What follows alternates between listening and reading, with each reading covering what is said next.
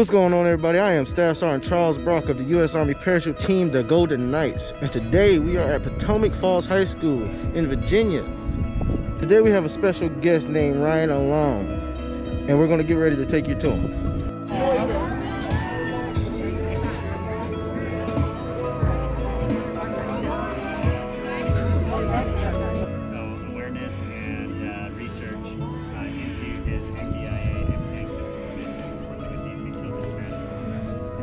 We have some pictures we can show of Ryan this morning getting ready for his jump. You were telling me, and maybe Tubi, you can explain. This is an iron on the brain. Is that right? Is that the easiest way to say what he has? Basically, something in his mitochondria not working the way it should be, which is, iron is the effect of whatever is not happening correctly, and the damage is happening.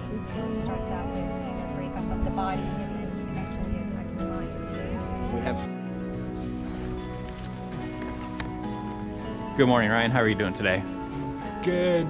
So you're about to jump out of an airplane. How do you feel about that? Excited. Definitely. Well, it's an honor to be able to share the skies with you. We appreciate you coming out and spending the day with the U.S. Army Golden Knights. Have you ever been in an airplane before? Yeah. Okay, well this one, we're gonna have the door wide open, and with the help of Sergeant First Class Chris Acevedo, we're gonna jump out of an airplane. Anything you'd like to say before we make this jump happen?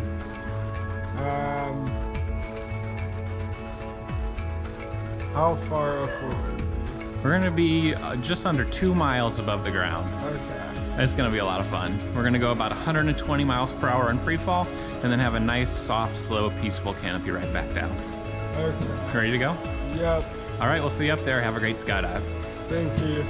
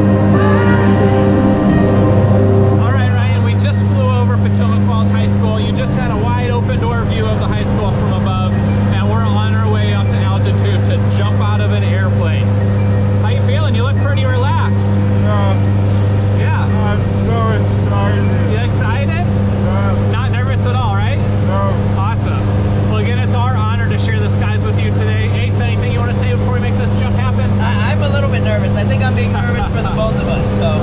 I like it. Remember, be like Ryan. Okay. All right, Ryan, next time I see you, we'll all be hanging outside of this airplane. Have a great jump. All right, thank you.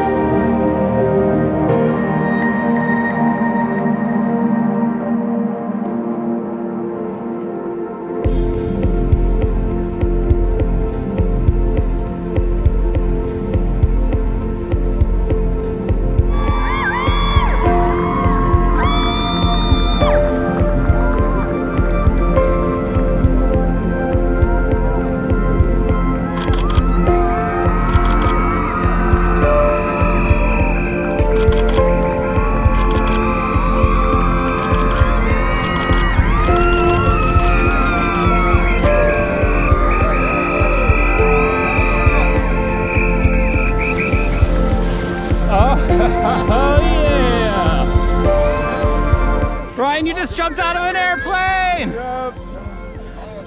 What'd you think about that? It was amazing. Everything you hoped for? Yep. Ryan, you're a true warrior.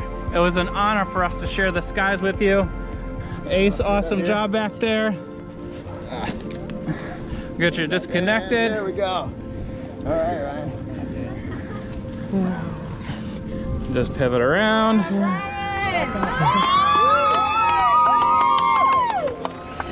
Hey, that was awesome. Hi, Faisal. How are you? Good, man.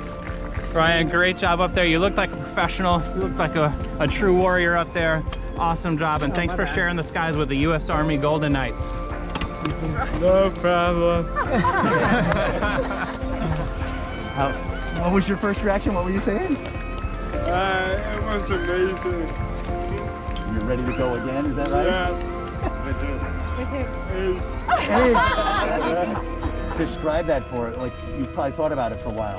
How did that match what it was like, and what was it like? It was awesome. We have a presentation for you. We're gonna get the video edited up for you so you have some photos and pictures of the and video of the jump. We also have a special photo of the Golden Knights in action doing a three-way side-by-side under canopy. We hope you have a place on your wall to hang this photograph. Absolutely. Thanks again for everything you do and for coming out and spending the day with the Golden Knights. It was an honor to be with you. Mom, how you feeling, Mom? Oh my God, I'm so grateful to them. They have been just amazing. I mean, they're telling us that they're honored to be here with Ryan, and we are so honored that they decided to do this for us. We are so grateful. Thank you guys so much. Okay, so I'm here with Ryan's father, and he's going to explain to us what this disease is. All right, thanks, Staff Sergeant Brock. So this disease is known as NBIA, which stands for neurodegeneration with brain iron accumulation. There's only 500 people in the world that have NBIA, and Ryan's specific variant of NBIA is called MPAN, which only 100 people in the world, and only 100 people in the world have. And the effects of this disease start with basically loss of ability to walk, loss of vision over time, Parkinson's, dementia, loss of the ability to swallow, so feeding tubes sometimes have to be put in later in life, dementia, and ultimately early death. So people with MPAN, they could live maybe into their 30s, but the end state of the condition is not very good. So we're working with DC Children's National Hospital to raise funds, raise awareness, and to hopefully do some research into finding a treatment or a cure for the